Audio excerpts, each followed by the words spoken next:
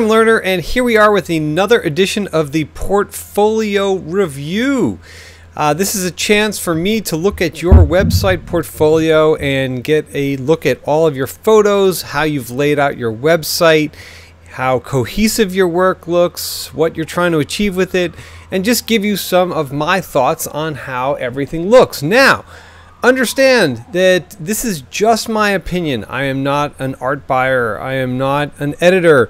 And I am also a photographer who also needs feedback. I need feedback on my website. I need people that I trust to look at my work and my website and give me feedback as well. So whatever I say, please take it with a grain. I'm only here to hopefully provide some encouragement and some positive feedback. And if I do say something that sounds negative, it's not personal. It's really just me looking at a website from somebody that I don't know and trying to get a sense of their work and how they're presenting it. So we have a website from a photographer, Nana Dees. Now, if I am mispronouncing your name, please forgive me.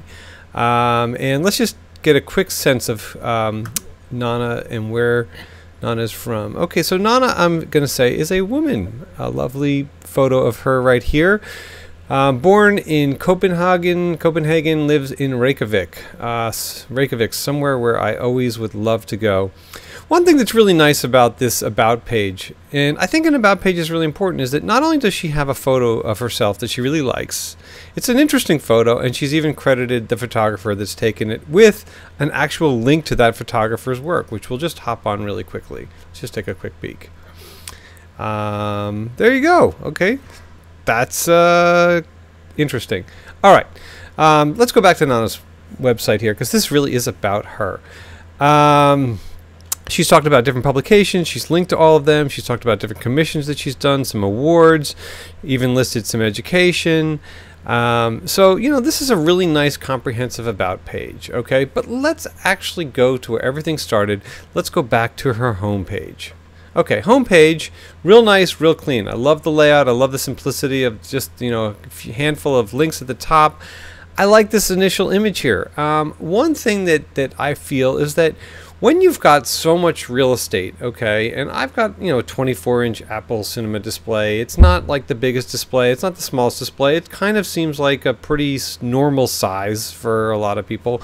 Why not take advantage of this? Why not have your website either, you know, display bigger images or even have the ability to hit full screen to really fill up the screen with this image? Because the image is very compelling. I like what's going on with this image. It definitely draws me in. I like people photography and portraits and fashion stuff, and this makes me want to look at more. So let's look at the first link here, editorial. Now, I'm going to sense that if editorial is the first link after the home link, then that's probably what Nana is trying to promote more so than everything else, because we've got editorial, portraits, commercial, lifestyle, and you can obviously see that these are not in alphabetical order. So these are potentially in the order, in my opinion, as to what she wants to promote most. Okay, so let's start with this Dia magazine at the Reykjavik Art Museum. I like the captioning here. And let's just take a look here. Okay, so it's a fashion shoot. It was published. She links to her stylist and to the model. And then there's a nice photo story here. Just looking at this offhand, I think that it's really, really shot well. I like the editing that's going on here. I think that the use of these geometric shapes with the model is really terrific, because, you know, models and people, women, you know, have nice, you know, kind of soft curves and shapes, and to have geometric shapes in conjunction with that is a really nice way to offset a human form. Here, you know, we've got the trees. It's another thing that's really cool. Maybe this was lit with a reflector, I'm going to guess, just because the way her face is lit and the rest of her maybe isn't. But that's a nice use of natural light. There's some kind of a sculpture back here. I would have liked to seen this one with the background a little bit more blown out. Maybe this information in the back here kind of like less prominent, but still it's a cool shot. These are real nice and simple, just on a white wall. Again, we're using the light and shapes and different things. This one, not as crazy compelling for me. But you know, I think in a situation like this, you really got to look at this and look at it as an entire photo story. And you know, it's kind of cool. It works. So now let's go to an older entry. This one's called Iris. So here we've got some really punchy color. Looks like she's taking advantage of the model's eyes and hair color. Really nice look about this, and it seems a little bit repetitive. You know, we've kind of got three kind of very similar, almost identical images. And you know, the way I feel about this is that, sure, this might be an editorial, it might be a photo story, but at the same time, you know, in a situation like this, I think for me, I would pick maybe one or two of these to promote. I understand that she's promoting this as a photo story, and that makes sense. This image, it really doesn't work for me at all because we've missed focus, or maybe the focus is here. I really want to see the focus on the eyes here, and that doesn't necessarily work so great for me. So, you know, overall, I like it. I mean, this one is probably one of my favorites because of kind of the look on the model's face and all that kind of stuff. But again, there's a little bit of cleanup that could be done here. You know, like, even though that this was potentially shot with natural light and all that kind of stuff, it doesn't mean that you can't go in there and just do a little bit of retouching, maybe get rid of this kind of distracting bit over there. You know, it's just a matter of taking your photography to another level. But I do overall like the theme of this. I like the way that she's tied in the blue background with the model's blue eyes. And again, without knowing a lot more about, you know, okay, so this is a singer and a composer.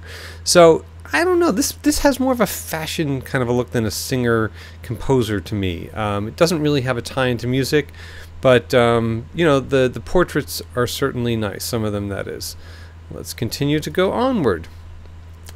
Okay, Rosa Brindis, SS13 campaign, so that would be SS13, that would be summer or spring 2013, and some kind of a fashion campaign. Alright, so this has kind of an interesting look, and you know, it's a hard call, you know, what's going on here. It seems like the model, I think in this case the model could have been given maybe a little bit more direction, because the model just has kind of one expression on her face.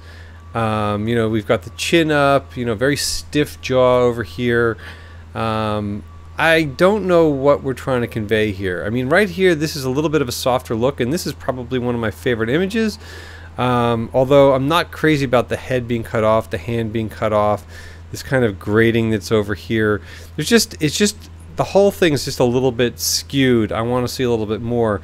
Same thing we got going on over here. You know, we got like tons of depth of field with a bunch of stuff back here that, interestingly, if the model was against this peach wall and then we had these architectural shapes maybe shaping the rest of the frame, that might be, in my opinion, maybe a little bit more interesting. Here we've done a good job of isolating the two, but you know, her connection to the camera's there. It's just that this expression is just a little bit, I don't know, it just, there's something a little bit bizarre to me. And you know, cutting off the arms, you know, maybe if she had, you know, had her arms folded, or one arm, you know, maybe leaning, let's say, on the door, on the wall. Again, we've got that depth of field where we've got so much depth of field that we've got this stuff going on here, which I just don't feel is relevant to the image.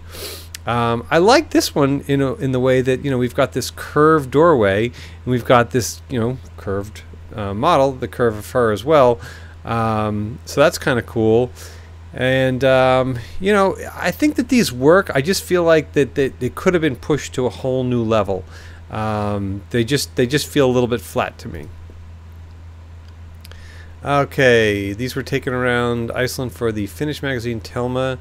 Alright, so we've got some kind of a pipeline landscape. You know, these are really pretty landscapes. You know, there's nothing that's, like, I guess, blowing my mind, but what I do like is that she's included the tear sheets in here. Obviously I'm not going to read any of this stuff because it looks like it's in Icelandic, which I wouldn't know the first thing about reading. But I think that tying these in is really cool to the article.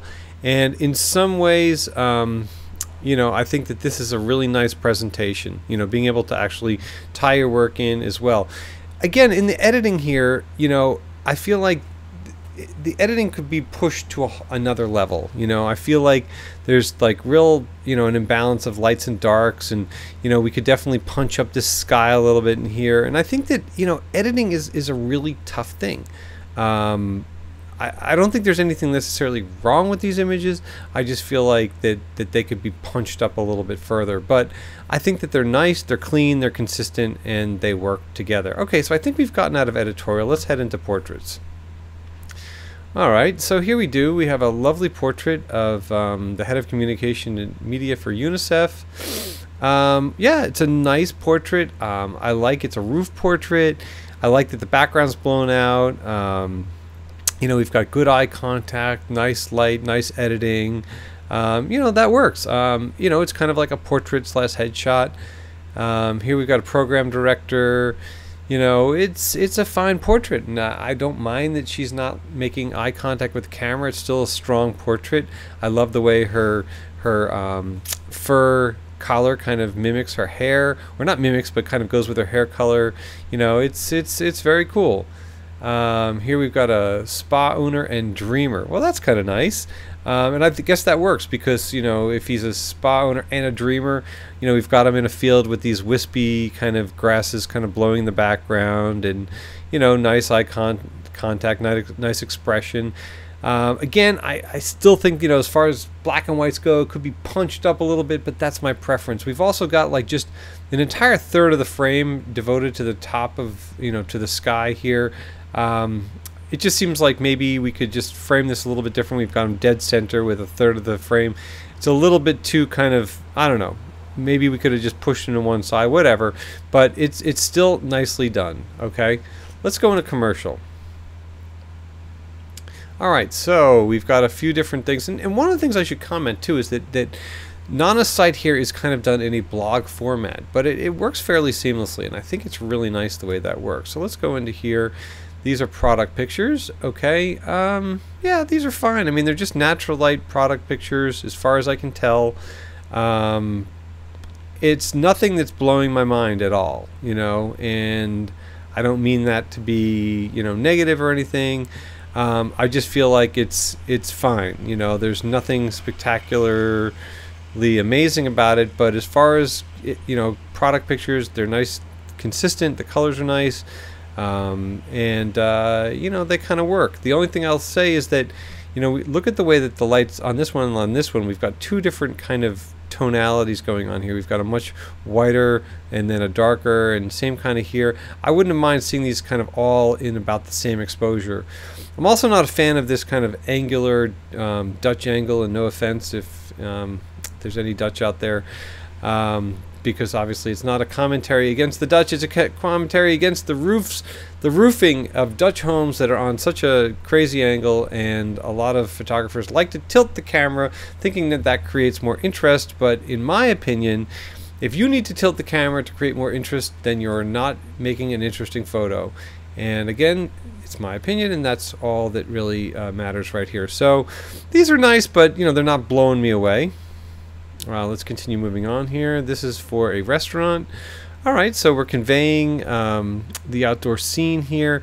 Not crazy about the timing on this one. You know, the server is serving a cup of tea to this couple, but or this pair of people here, but the timing is right when she's blocking this person's face, and this person's hand is just kind of randomly up. What would have been more interesting is if you had removed these two chairs and maybe just readjusted the timing, and even just asked them, hey, could we just shoot that again? But maybe this was just done as a candid. I like the sun that's like sweeping in over here. I think that's pretty cool. And let's see, so we've got just a nice food shot. And yeah, the food shot's okay. I'm not crazy about seeing these planters. I would have liked to maybe have seen, like, maybe if you had just taken the time, remove these two pots over here, maybe, you know, figured out a way to get rid of this little part of the window, and or framed it, you know, a little bit differently.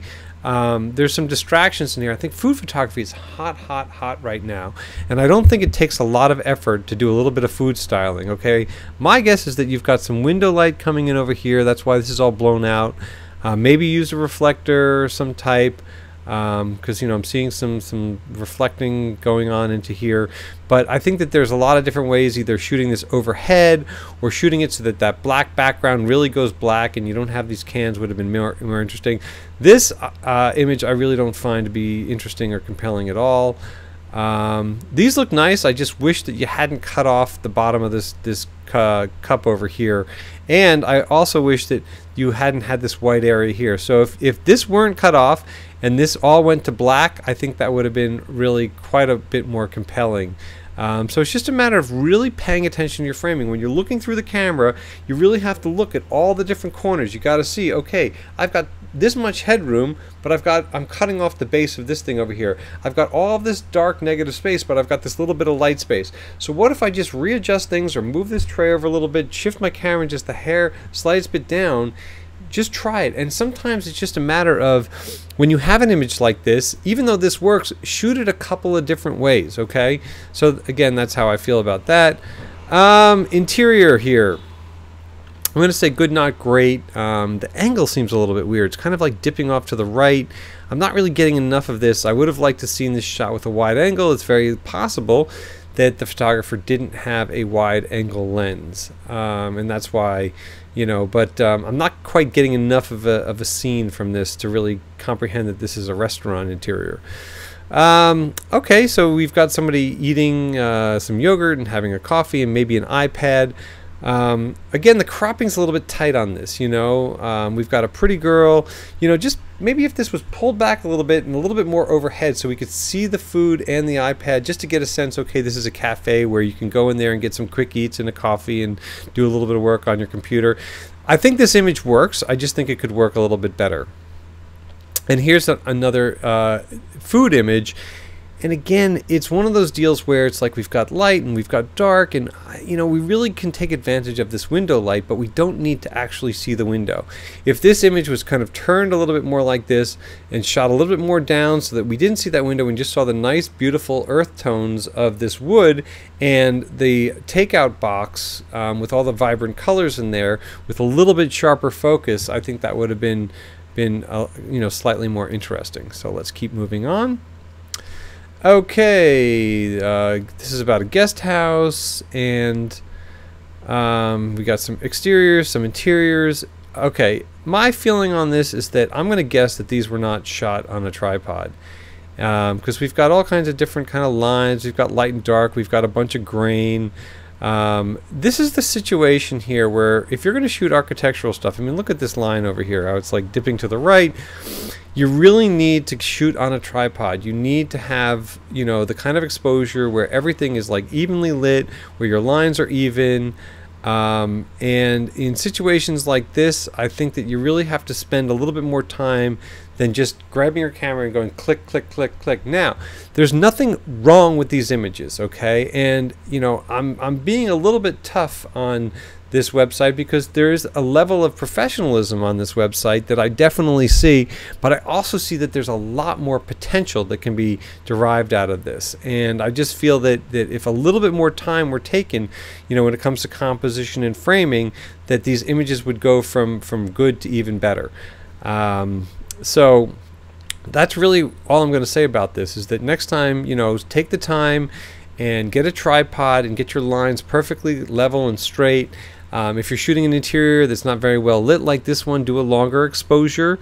You want to shoot at maybe, you don't want wide open apertures as much because you want to get all the details that are in there. I'm not going to give you all the tricks of the trade, but I'm just going to say I think a little bit more time could be spent on the interiors especially. All right, and the exterior is okay. It just doesn't really tell me that much, but it's fine. It works.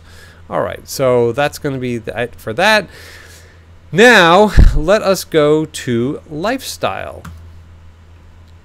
All right, so lifestyle. We got a bunch of folks that are just kind of joking around.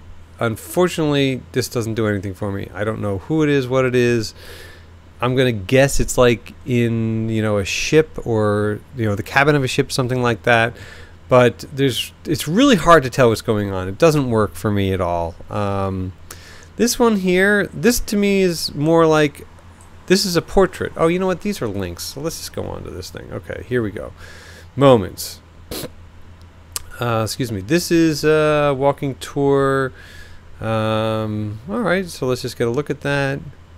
Okay, now I got a more of a sense of that. But yeah, it's not doing a lot for me, this whole thing. It's not really telling me that much. I'm sorry. Artist and sweat owner. Maybe a sweat lodge. It's kind of a candid. Again, I want to see something more impactful, something that really ties this guy more into what he's doing here. Okay, not really sure what's going on here. Just again seems like a candid, like she's got her finger pointed out like she's talking to somebody with a menu. Kitchen talk. Yeah, unfortunately I don't really see this series working too well, in my opinion. Let's go on to an older entry, and these are creative people. Okay, these guys are like maybe they're tailors or designers. I think we need another set of images from this here. You know, we've got this guy looking over there, this guy looking kind of over here, this guy's making eye contact with the camera. You can see that there's some tools. It doesn't take a lot to just organize a little bit of this stuff to make it look more cohesive, and you can set this up and make it what's called a candid portrait. You know, again, it looks like a lower light, higher ISO shot, which is fine. You're just using the window light, which works. I just feel like that we could do more with this here. All right, this one, it's just killing me, man. This angle here, you know, with the bench sliding off to the left, you know, it's just kind of a flat image. She's a festival chairman. I just don't see festival chairman from that. Okay, fashion designer. This I could see working. You know, we've got kind of like this interesting artwork over here. You know, he's kind of got a groovy look. There's another portion of the house, or maybe that's a mirror. It's good. It kind of works, but I'd like to see him tied more into the fashion aspect of things. Production designer. Okay, this kind of works. You know, this is an interesting shot. I just wish if you'd shifted the camera a little bit more this way, so that we didn't have to see the rubbish bins and this kind of negative space over here, because the house is kind of cool. The stairs are really cool. Fashion designer. Okay, so look, she's a really, you know, lovely girl. You've got her at her work table. You've got some stuff back there.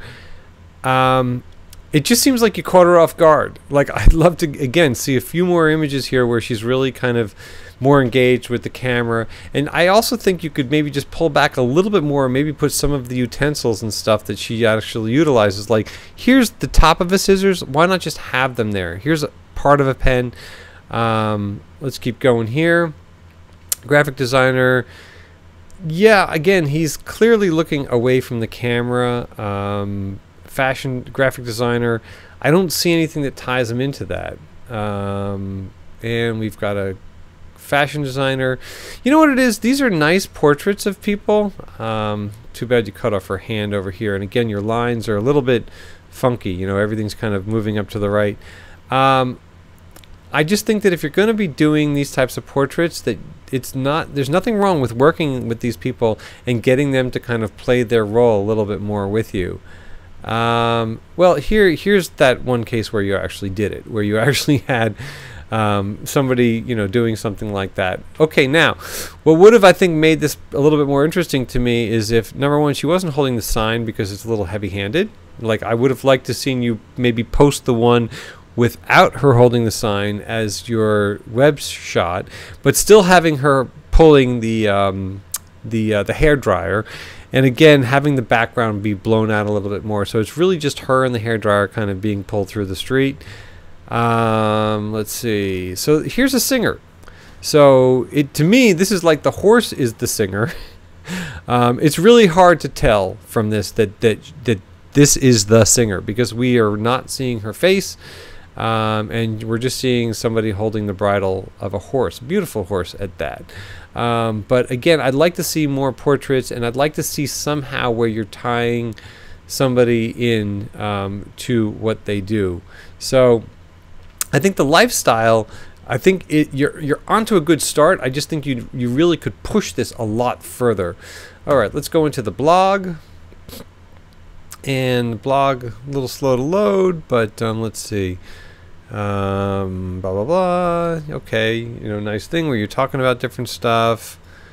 Yeah, you know, it's kind of cool. I think blogs like these are great because you can really do entire photo stories where you might not necessarily utilize any or each individual image in your actual portfolio, and this kind of just gives you a chance to talk about, you know, what you're up to and different lifestyle things, and, you know, really kind of have a visual diary of stuff that you're really interested in a part of. So I think the blog really works well, and I love that you've got it completely full of photographs. That's really very cool.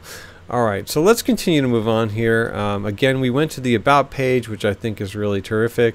There's a lot of really great info in there. You've got your Facebook for people to follow you on.